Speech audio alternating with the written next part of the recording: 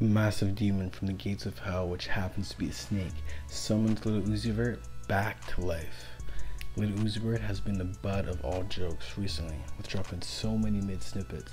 At least that's what everybody's saying, including snippets called Rare, and another one where he tried doing some country accent.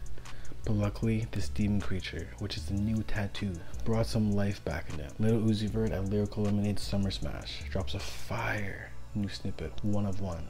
Check this out. I'm on the hand of the sky right now. I put this shit on my mama.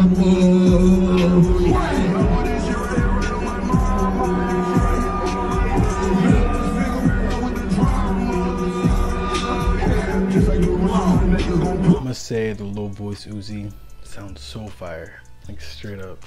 It reminds me of the Lil Uzi Vert voice he makes on the song Diamonds on My Wrist, off the project Love Is Rage 2.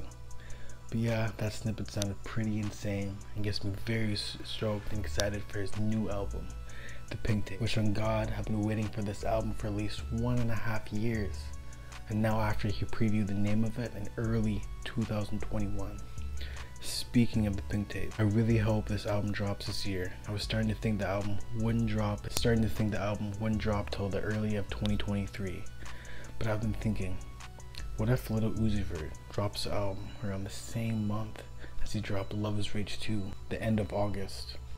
So the album could be lived out on the first day of high school for some of the kids. Kinda like how Eternal Take dropped on the last day of school before the pandemic for the kids.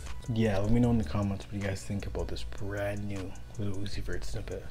Because man, I think it's absolutely insane and fire.